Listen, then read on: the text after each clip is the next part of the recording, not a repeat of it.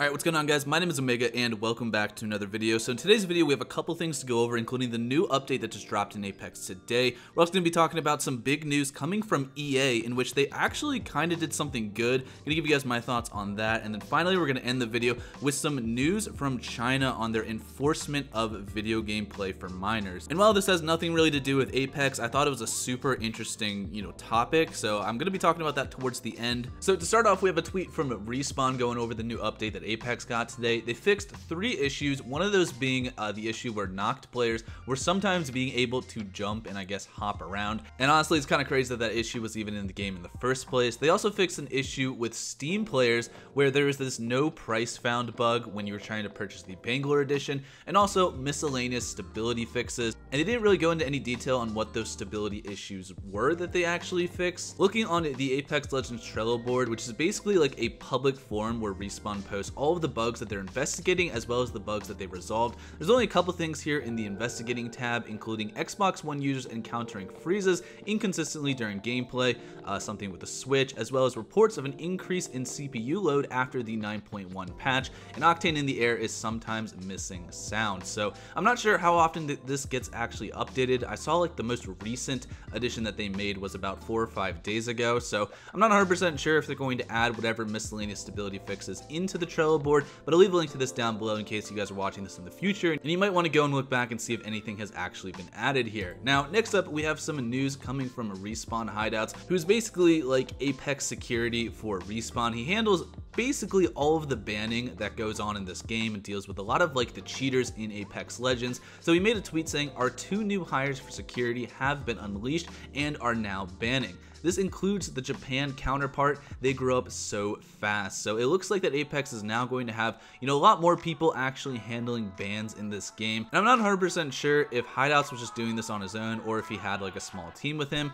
But the fact that 2 more people are going to be, banning cheaters is definitely a good thing. But this is something that we're probably not going to notice right away. We might have to wait a month or 2 to see if these 2 new hires, really did anything, or if this is just something that is going to take a lot longer and a lot more manpower in order to accomplish. Now, next up, we're going to talk about something very interesting regarding EA, and they did something that I don't think I've seen any other game company do in the past. I don't know if EA is just trying to like reestablish their image or maybe change the public's perception about them, and because EA has always been kind of known as like a scummy company, but what they did was actually kind of cool, and we'll go into that right now. So basically, the news that happened about a week ago is that EA is sharing 4 of its patented technology to the world, specifically other game studios, absolutely for free. So if you don't know what a patent is, it's basically something that legally protects your idea or invention from being stolen or used by other people. Now, these patents that EA is now sharing with the public are various things that their developers have invented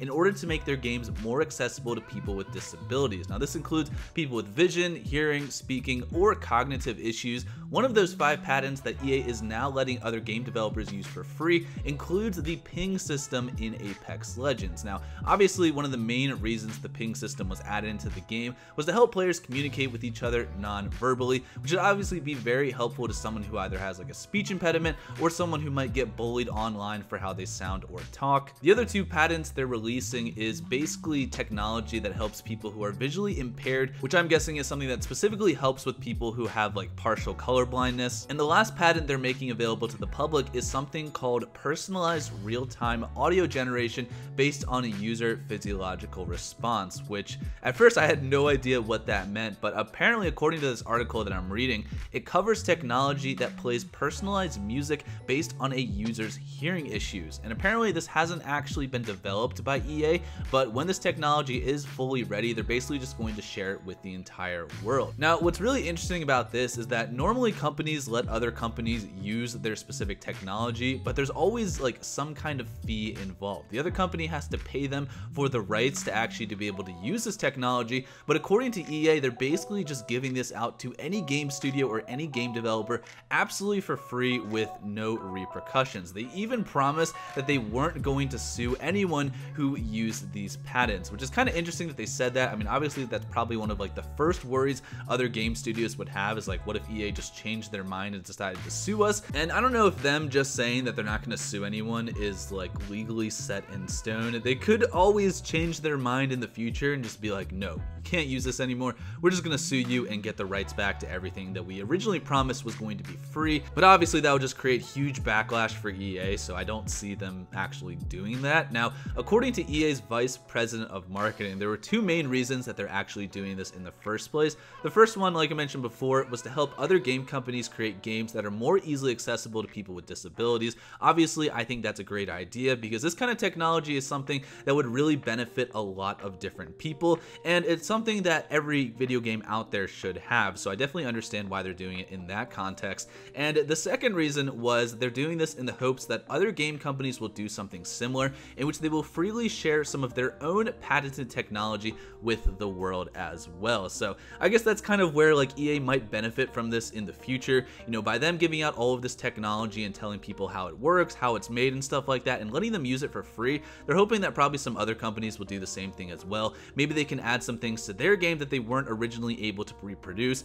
So this might make some huge like collaborative kind of thing within video game companies. Again, I'm not really too sure what the effect of this is actually going to be. My first thought was that like this was some kind of publicity stunt, and while this could entirely be that, I'm sure they kind of had that in the back of their mind, considering that EA got a lot of good publicity from actually announcing this. I'm always interested in looking at like EA's stock price and how that is actually affected by these different announcements. And when this was announced, nothing really changed with EA's stock price, and there was nothing really in that sense that was gained from this announcement. But I imagine that this is something that's going to really help them long term, especially if these other companies start releasing their patented ideas to the world. You know, EA will probably just quickly snatch them and start implementing them in their game. And while this is definitely like a really cool idea and it's something that would really help just the video game genre in general, I'm not sure if smaller game studios are going to be that quick just to release all of their ideas. Considering that EA is a massive company, they don't really have a ton to lose by releasing this.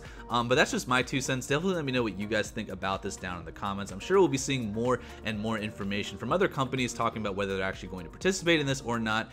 So I'll keep you guys updated if I do hear anything about that. So the last thing we're going to talk about really has nothing to do with Apex Legends, but this is definitely interesting and it's something that I did want to talk about. So this is coming from China, who has actually placed more restrictions on the amount of time that anyone under the age of 18 can actually play video games. So I didn't actually know that this existed, but apparently in 2019, China had first, started this initiative to stop younger people from playing games as often. Originally, they had put in a rule that anyone who was under the age of 18 was limited to no more than 90 minutes of gaming on weekdays and only 3 hours a day on the weekends. And apparently the reason that they did this in the first place was because they saw a rise of video game addiction, especially with people who are, under the age of 18. They basically explained that like young kids who were playing video games a ton were doing worse in school. They were also like not as physically healthy as other people who didn't play video games as often. Well, as of today, they actually made new restrictions on how long you can actually play video games if you're under the age of 18.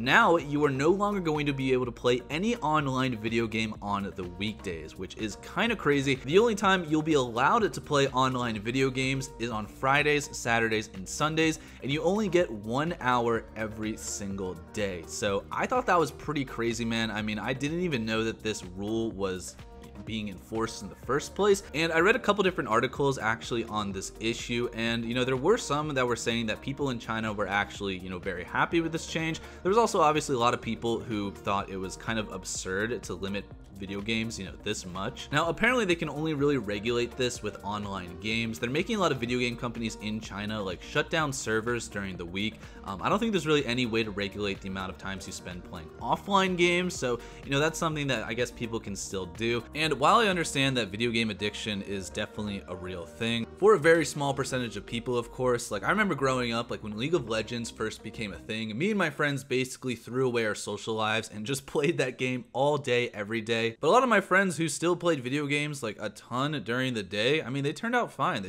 It definitely wasn't the healthiest thing in the moment, but, for us at least, it didn't really create any long-term problems. However, I do understand that for, some small percentage of people, it could definitely hurt you. I mean, you can really be addicted to anything, so I understand that context of it, but banning video games for the entire week and limited to only 3 hours on the weekends is kind of ridiculous in my opinion. Personally, I feel like it should come down on the parents to decide how long their kids should be playing video games, but again, that's just my opinion. Let me know what your guys' thoughts are down in the comments below. And obviously this has nothing to do with Apex, but we're all gamers, so I'm sure that a lot of you guys will have, some kind of opinion on this issue. But again, thank you guys for watching today's video. If you enjoyed, make sure to drop a like and subscribe to the channel, and I will see you guys all in the next one. Peace.